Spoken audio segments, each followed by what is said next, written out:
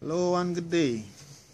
So today we'll be unboxing and we'll not be testing today. I don't have an IP camera to test with, but at least we'll be unboxing the IPC CCTV Tester TMIP HD7 straight out of China. You could buy it in California if you want, same place it come from. Anyhow, reason why I bought this particular device on eBay was, well, I have to install some IP cameras, and this is the, well, not the cheapest one I could find, but the cheapest one that could get the job done, just to test it out, because I'm now getting into that field. However, I was trying to do some research on the actual product and realized there's not a single video about this particular product on YouTube, so I decided to make one. Time to contribute to YouTube as much as it has given to me. Anyway, on with the unboxing. Well, for starters, you get this in a nice box, and you get inside, nothing fancy. Get the hold on, I'm using a phone here. Get this bag in a pouch, well, pouch in the box. So let me just, alright, there's nothing else in the box, so you can pretty much just toss this away. Alright, so we're dealing with the pouch now. Alright, nice sturdy, nice feeling pouch, some velcro. Alright, trying to get it open. There's a couple of zippers. Let's see what's on the first zip. Open up inside, what do we have? Alright, it looks like a patch cable and something else in here. Alright, this is a strap of some sort. What else is there? This is not a strap. I guess this is just for the bag. So what is that small strap for? We'll find out. This zipper, check it here. Alright, that's it for inside the outer pouch. So inside, good stuff. Inside we have the actual device. Alright, so it's like a regular 7-inch tablet. It has CCTV and IPC tester on it. Nice little plastic. This blue part here, the rugged eyes casing, I guess. So we have on the sides USB, what is that, 3 USB 3 port, charging port, Ethernet port, SD card port, and I guess this is the DC out. So yeah, there are descriptions on the back. I don't know if you can see this clearly. I'm not sure you can see that clearly. There's some indentations like markings. Alright, so there's a kind of kickstand here. Yeah, it's like a kickstand, but it's really flimsy. So I guess you can put it to stand up. Will it stand? I guess it works. Nice, so it works. Oops, not too much. So I won't be using it for the kickstand anyway. So alright, we have that. We'll power it on in a minute. What else is there? Nothing else? No, wait. There's another part to the pouch. There's something else inside here. What is it? Alright, so there's other stuff. Alright, so we have, okay, I guess this is the power out jack. And what is this? Oh, nice. This is, I guess, to test analog cameras with. This is like audio, I guess, video, audio, and this is for power. Looks like a positive and negative lead, and it's all connected via USB. Guess this is where the USB 3 ports it's going to connect to. Alright, cool. Nothing wrong with that. Anything else in here? Oh, hold up, wait. There is something else. What is this? What is this? What is this? Okay. Oh, power supply. Yeah, there's a power supply unit in here as well. Alright. So anything else in the bag? I could say that the bag is nice. There's a nice little clip to attach to your belt. I might not even be using that. So alright, so that's the bag, and yeah, this is what you get. Alright, so now we're going to power up the device. Hope the kickstand doesn't fall down. So get the power button on. Did I press it long enough? There you go. Alright, so it comes on. Alright, HD7. Okay. It's powering up. Doing what it's supposed to do, I guess.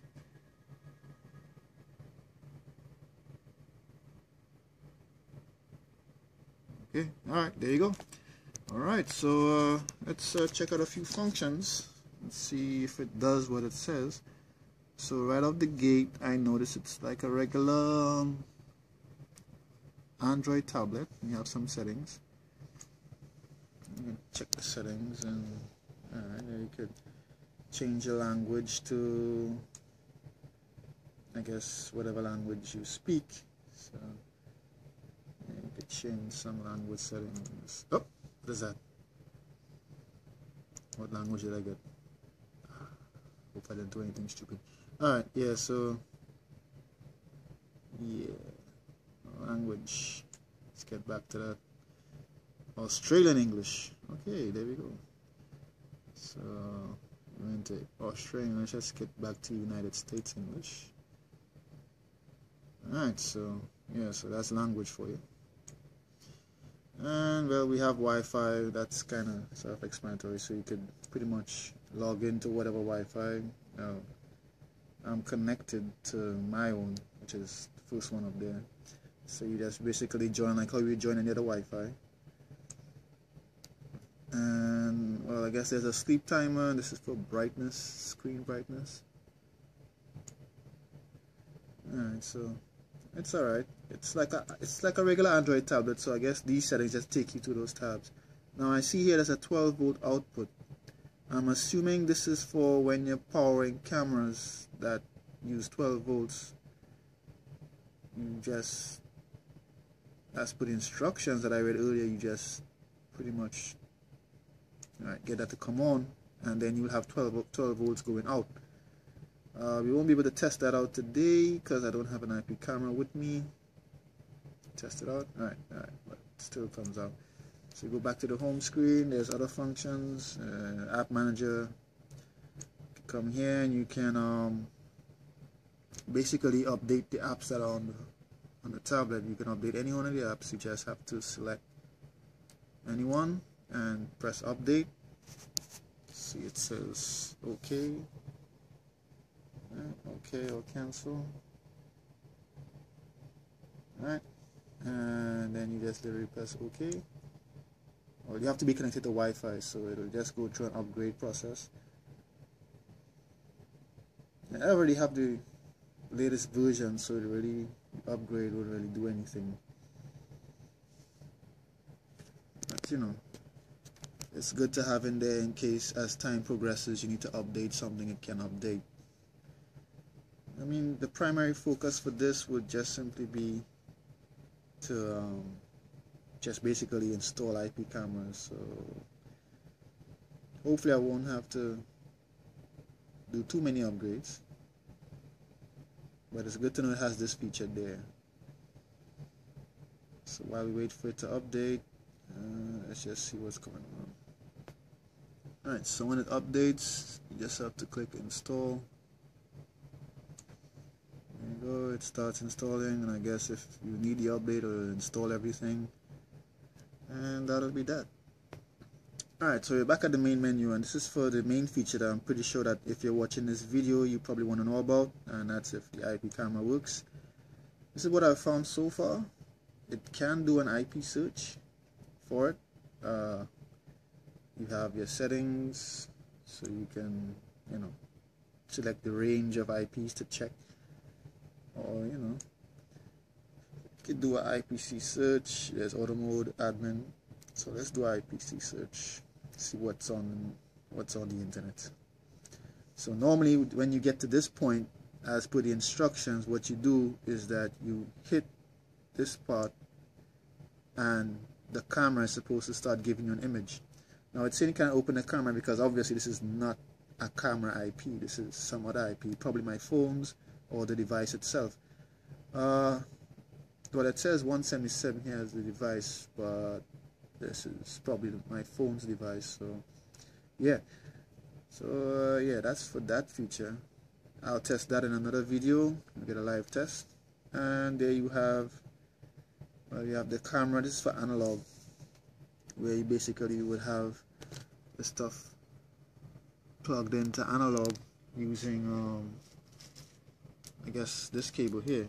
We're using this plugged into the side, and it attaches to the camera, and you'll be able to see through this feature. So this is for that. And then you can also do your ping, so you could probably look for the camera. You could probably ping this out. So let's ping the router, see what we get. So you ping the router and then you just get a continuous ping. So it's getting a reply 411, which is my router, and it's good. You just have to stop it and make sure you have a connection, you know. So that's a good feature right there. And PDZ, just put in your protocol, baud rates. I mean that will be on the camera, so you know what to put in. And then you press scan and it'll go. You could press test and it'll sort it out. So all these features we'll be testing as time goes along. And also it has a web browser, so of course Chrome. Everybody loves Chrome, except when Chrome don't work.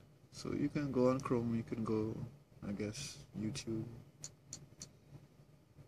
Right, so you could browse the web if you have an internet connection. Alright, so you can go to YouTube right there. Hold on. There you go, YouTube. Yeah, and you could watch a YouTube video on installing IP cameras. Yeah, so yeah, YouTube works just fine. So yeah. Alright, so you could come out of that, and that's pretty much it. There's a help section here that pretty much outlines what it can do. So it's like a slider, just say welcome, yada yada yada, and then you just go through. It tells you what to do, you know, pretty much what we went through. It gives you like, you know, a little guideline on how to do stuff. So in case you ever get lost or stuck, you could always just come to this. And there's a section with frequently asked questions here. The camera is getting this, not getting it too well because I'm taping this on my phone, as I said. So yeah, that's pretty much it right there. And it's just like a tablet. You could come here and you could get rid of the apps that you were in, close them out, you know. Good old Android 4.2.2. Yeah, so that's what is running actually. So let's get into the, no, not there. It's not what I want to go. Alright, so we'll go, where is it? Yeah, so we'll go here. Oh, really? We can go here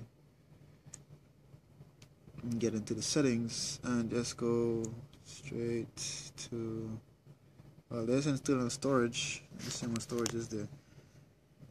There's no SD card. You see, SD card 1.4. Oh, there's an external NT. Oh yeah, so you can put in an SD card and get like 32 gigs extra if you want. But for now, what it has is 1.4 gigs, so it's like 2 gigs of internal memory.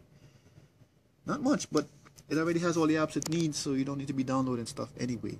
So yeah, it's a specific use. Let's go into the about. So it's running Android 4.2.2, firmware 2.0. Yeah, there you go. Model number. Yep. So the status. There you go. There's no IMEI, IP address 158. Oh, that's interesting. Alright, so get the MAC address. Alright, so you can get some information about it here. that's pretty much it. Yeah, you can put on USB debugging in the developer mode, but I'm not going to get into all of that. Location access, users, apps, battery, storage, display and sound. All these are things you could play around with, but that's pretty much it. It's a nice little device. I'll get a proper test and see how it goes. Alright, thanks for viewing. Once again, you can like, dislike, subscribe if you want. Thank you once again from us here at Fixed Wing PC. Thank you for your time.